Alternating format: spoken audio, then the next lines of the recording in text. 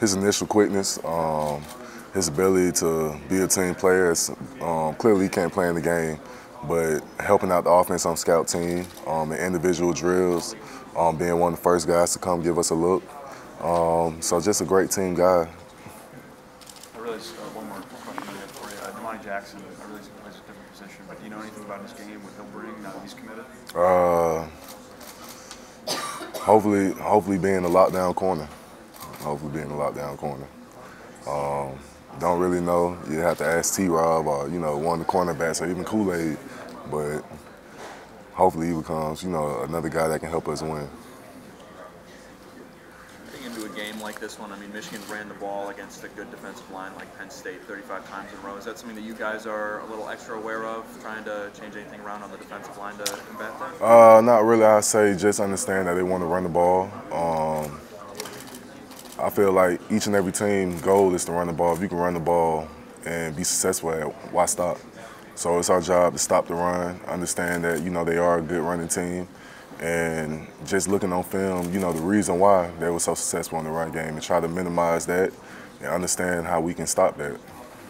JJ, from a defensive line perspective, if you flush JJ out of the pocket, there's a chance that he can run, and he's done it a number of times this year. Is that something that you're all aware of and trying to prevent him from being able to get downfield? Of course, the preparation and practice, understand that you have to have great contain, can't rush past the quarterback, got to understand that you have to contain him, and then on top of that, just everybody get into the ball. Understand that we all have to get to the ball, it has to be 11 hats, type mentality. Whether it be him having the ball or whether it be Blake Corum, just everybody has to fly to the ball. Running back room is a lot more than too deep. Is there anything that you guys have seen from guys like Benjamin Hall or I know C.J. Stokes is traveling for this game? Anybody past Donovan Edwards and Blake Corum that you guys are prepping for? I would say just prepping for us, prepping for the O-line. Understand, where they run counter or where they run split zone, whatever, understand that how we supposed to fit it up, how we supposed to be successful against it, and just understand that it's going to start with us. It's going to start with D-line. It's going to start with the outside linebackers, that front seven, and stopping the run and making them trying to make them one-dimensional. This is the Michigan offensive line that dealt with a key injury to their right guard, Zach Zinner. What have you seen kind of about their ability to gel with one another, even with different lineups, I should say? I mean, any great O-line, you don't just have, if a guy goes down or, you have to replace a guy, you have another guy going up. And it don't look like they lost the beat. So just understand that they still a great O-line unit, giving them respect that they deserve.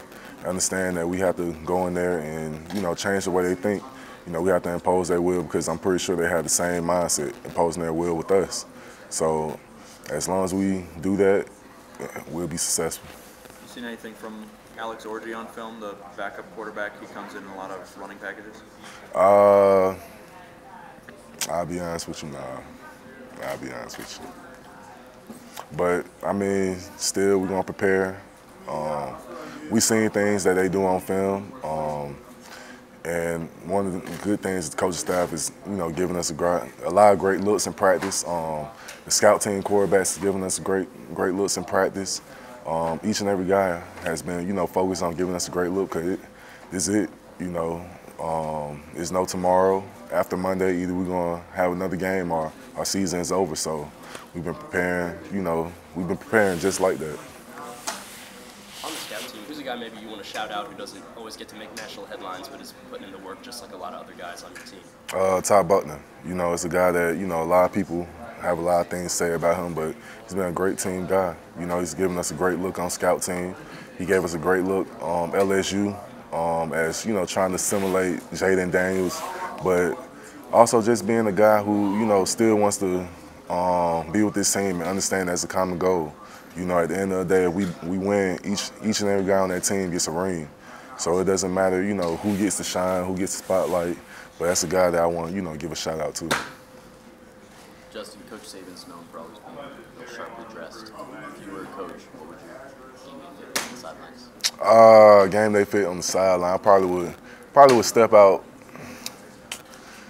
I probably want to be comfortable, But of course, you know, when I get off that bus, I'll really be stepping. But probably something like Coach Saban, you know, Alabama pullover, you know, some khakis with the Nike shoes. We call them the Springer 2000s because that's our equipment manager, but, you know, something like that. When you look at the film at this Michigan team, dynamic run game, how does it compare to some of the run games you faced in the past being in the SEC this year? I mean, I feel like every team has the goal to run the ball. I feel like, you know, we put a lot of importance on them because they did. I heard my man say, you know, he ran against Penn State 35 times in a row. So just understand that they really love to run the ball, and it's our job to stop the run. And that's the biggest thing, being a D lineman here.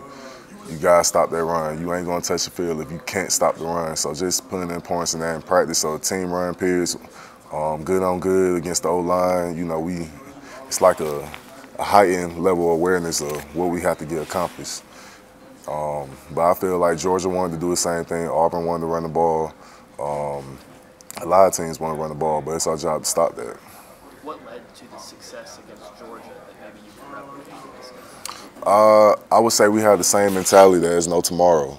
I told guys that whole week, you know, it ain't nothing, give it all you got, because after this, you have a break, you know.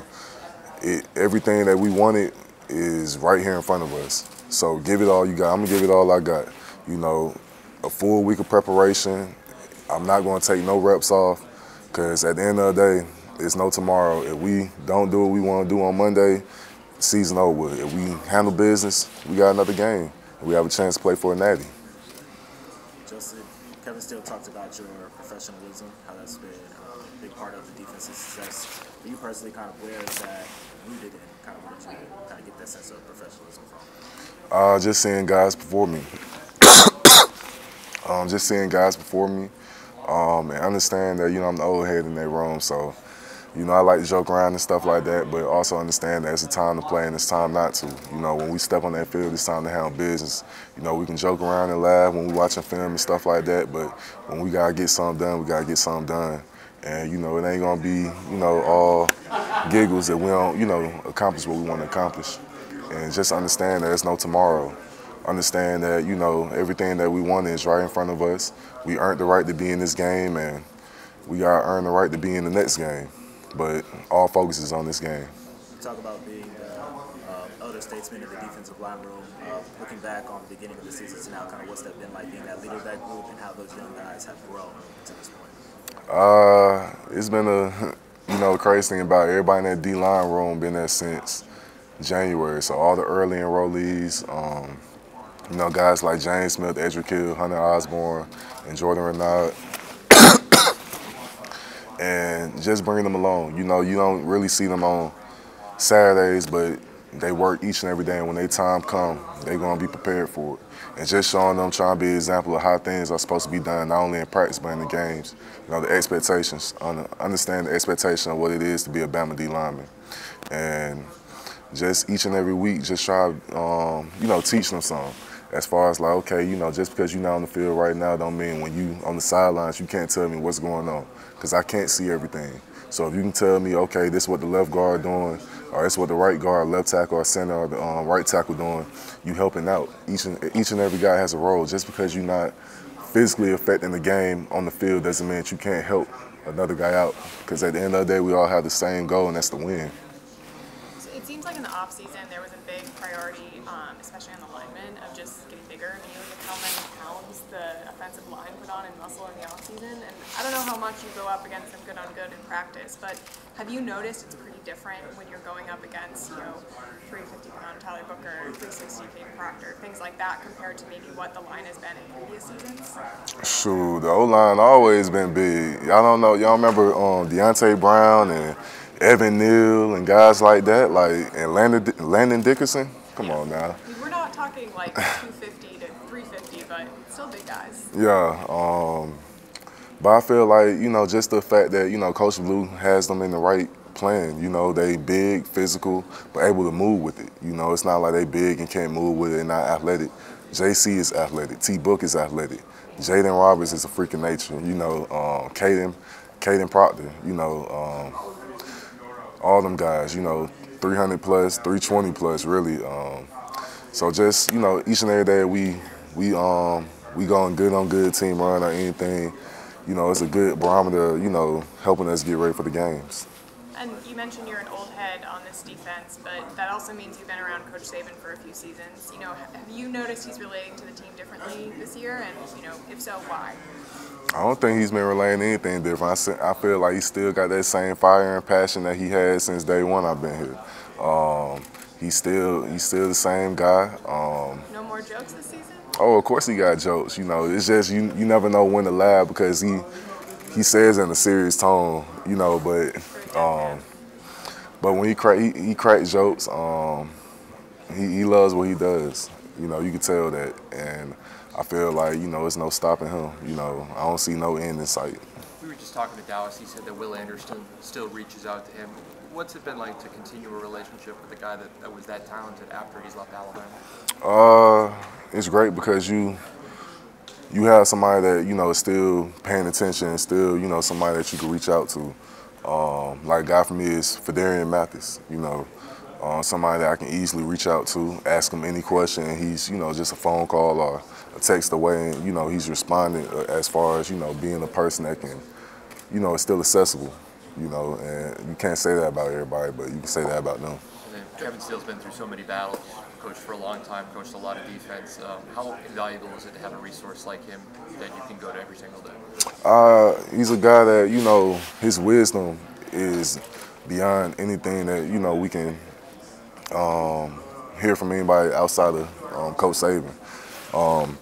Just the hands-on approach that he brings. I'm glad that he's here. You know, he's been a tremendous bright spot to this defense and has helped us be so successful as we are. Him and Saban are both older defensive-minded coaches. How different are they in practice, or are they similar in more ways, or are they different? They both similar because they hop on, you know, they hop on you. But, you know, just understand that, you know, it's an expectation. He's been here before. He's won a ring here before, so he understands the expectation. The same thing with Coach Saban. He never going to let us not live up to the expectation. You know, no matter what it is. It could be a Monday practice, which is, you know, we inspire the pass, or whether it could be Tuesday or Wednesday practice, which is the most physical days of the week for us. He's always going to, you know, have an expectation that we have to live up to. Just, you've been around a while. What's different about the personality of this team compared to maybe the last two? I would say just we became closer. You know, we became closer. Just understand that, you know, after that week 2 game, we felt like everybody didn't believe in us. A lot of people lost hope in us. And even the next week, you know, USF, it was still people saying that, you know, this team isn't going to be where we are now. And actually we had a team meeting the day after that Sunday after that game, and it was just a player-led meeting. And we spoke our mind, everybody got everything off their chest, and it made us closer. And I feel like that's something that, you know, since I've been as far as a player-led meeting after a devastating 2 weeks because, you know, we lost against Texas, then we didn't play our best against USF. I felt like that made us closer, and we knew who the head man, you know, the starring guy at quarterback was going to be, and he rallied us all together. Is that something that was missing maybe the last 2 seasons? I wouldn't say that. You know, sometimes the things just don't fall how you want them to fall. You know, we ended up losing Georgia in the national championship. And then last year just lost 2 games on, you know, really the last play, and, you know, things just didn't go your way, and, you know, mental errors in the game. But just understand that we try to capitalize on that. Understand mistakes of the past and not try to recreate them. How quickly did you guys kind of realize Milroe's your guy? I was talking to Kool-Aid. He said, we go where he goes. You talk about that meeting after USF. When were you like, this is our quarterback? When the coaching staff made the decision, and how he was vocal, a vocal leader. Every Thursday we have like a player-led meeting after special teams, and you know, he'll stand up and he'll say something to get us going. And, you know, when he talk, everybody listen.